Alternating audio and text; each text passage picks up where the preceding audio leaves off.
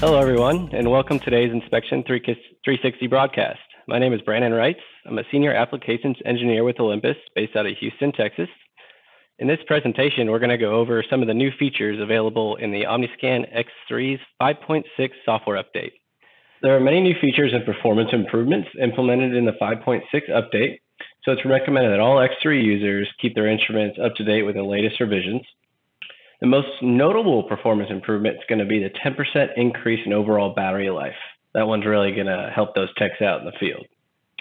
So without diving too far in, I just wanted to go over the basics of updating an X3 and kind of the new flow of doing so. So we have two options of performing software updates. It's either going to be over a removable drive, such as a USB or an SD. That's by downloading software from our website, transferring it over and running that installer on the X3. Or if you have the optional Wi-Fi dongle on the instrument, you can connect to your local Wi-Fi network, and those updates are going to show within the Olympus cloud. So you can know there's a new update by the new icon right on the left-hand side, and then you can select the latest 5.6 update. Same concept there for the USB drive. So I'm just going to click on the update and deploy it to the instrument. So a little bit different than before. Before we were stuck with three different installers. You had the MXU, the system update, along with the probe and wedge update. Now all of those are going to be tied into a unified installer. So kind of limiting any confusion and any potential error for incompatible software versions.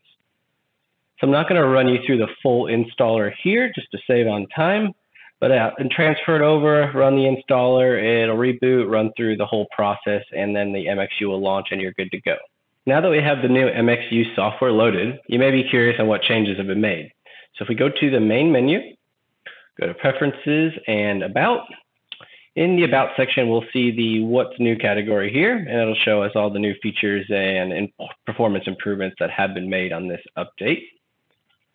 So first thing I'm going to show you is custom overlays with the DXF import function. So we go to Plan and Calibrate into our scan plan. A little bit different on the left-hand side here, you're going to see a drop-down box for our overlays. We'll be able to select none. Maybe you're doing a 0-degree corrosion or something that doesn't have a weld. We can select our welds, so it'll give you all of your standard overlays, and now there is a custom option. Within the custom option, we have the abilities to transfer over and import DXF files. So these can be done something like SolidWorks, AutoCAD, as well as drawn and exported from ES Beam Tool. So I'm going to open my X3 demo block. It's a block with just some artificial reflectors simulating different weld flaws, some holes, calibration reflectors, and whatnot. So I'm going to select Open. We'll see our 2D DXF file open on the right-hand side here. I can press Apply to Part Geometry. So this is going to automatically adjust my part size and thickness based on what was imported. I can go to my Probe and Wedge tab now. I'm just going to use an A12 5 megahertz probe in contact just to show you this example. And the wedge is going to be contact. Going to go over to our Groups tab. Along with the DXF import in our law config, we now have law file import.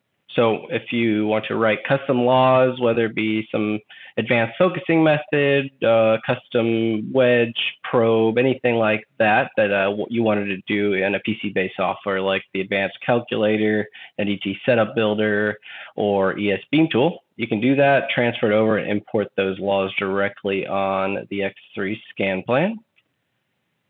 But I'm going to get started with a basic TFM setup, just going to be an LL, a 0-degree longitudinal wave. I'm going to select Next. So I'm going to set my index offset on, let's go ahead and throw it kind of right on the center of this block here.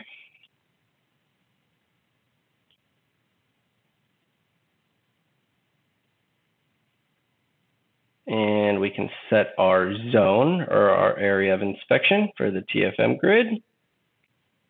So I'm just setting my index to the left based on the A map simulating what we're going to see in that part. And I can select done.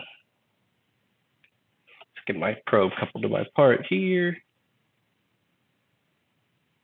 You can see our half-pass style holes, some simulated porosity, and we can line that up directly with our imported overlay. So you can see our porosity on the left-hand side, our corrosion steps, as well as a simulated crack.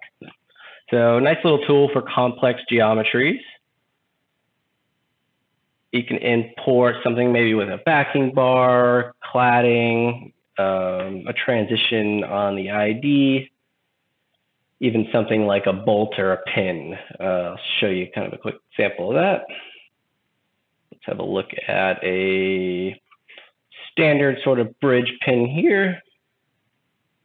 We can apply our part geometry, and you can see the full pin with the supports and allow you to, throw a 0-degree probe on, maybe steer some angles and see exactly where maybe some wear spots or cracking might be.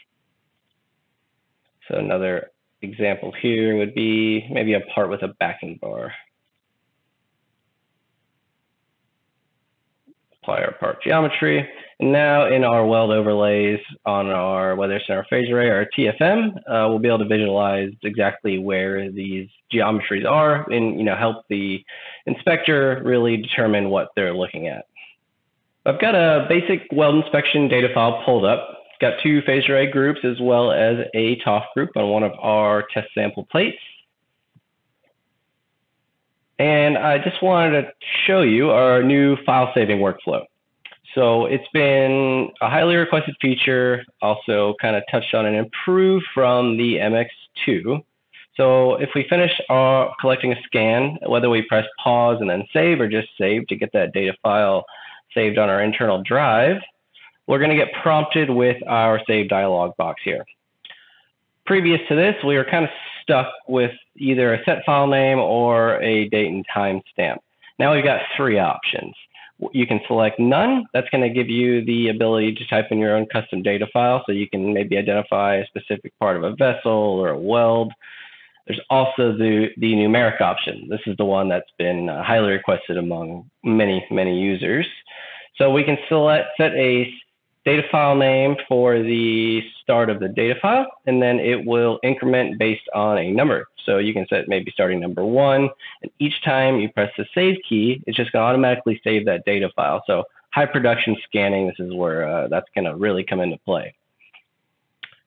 And we have our standard date and time stamp. So your data file name you specify along with the date and time stamp that scan was completed. Now that we hit some of the key features on the MXU software, let's dive into OmniPC. So in OmniPC, just like the MXU, under Preferences and System Info, we can get a list of all the new features. Right here, I've got a weld and TOF inspection. Just a dual group A32. So new in OmniPC, under the View tab in Scan Plan, we can see our scan plan that was before previously just in the scan plan on the instrument itself. So we can go in, get a 3D view of the part, see what our scan and index offsets are, see our coverage, and even see our coupling check channels shooting down here for a 0-degree. Top view, end view, side view. Along with the scan plan, you can adjust the weld overlays, not only moving them in the index axis offset, but you can also configure new overlays. So under the probe and part, we have a weld selected. It's just a single V. So maybe you collected the data with the wrong overlay. We can come in here, change it to a double V, adjust our parameters there, whatever the angle of the bevel is. And we also have the abilities to import a custom overlay, like I showed you in the MXU software. We'll get into that here in just a bit. So I'm just going to toggle single display. Let's have a look at a ABCS view. So now we also have the abilities to export C-scan data along with the A-scan data of our B-scans. On the TOF side of things, We've added a gate, so now we can utilize the gate for some readings as well as some amplitude adjustments. So pull up our top data here. I can turn on our gate A, just make some quick adjustments. And if we hop into our OmniPC tab, we can utilize an auto percentage adjustment for amplitude on top as well as what we had before on our phased array. So I'm going to open up a different data file and show some of the custom overlay imports. So right now, it's just a standard overlay kind of simulated off a well. This is actually a pin about 8.5 inches thick. So I go to probe and part, go to overlays and custom overlay. We can import our overlay, which I have saved as a pin in a DXF file. This one was made and exported from ESBeam tool. And then I can go ahead and just adjust our offsets to line that data up with our overlay. So now we can see our overlay lined up with our data. You can see some of the supports for the pin, and you can actually just very easily see that there is some wear right on one of these supports. You can see the threaded end of the pin here and all the walls throughout that. So just a couple nice new features within OmniPC itself, mostly aligning with the MXU software as well.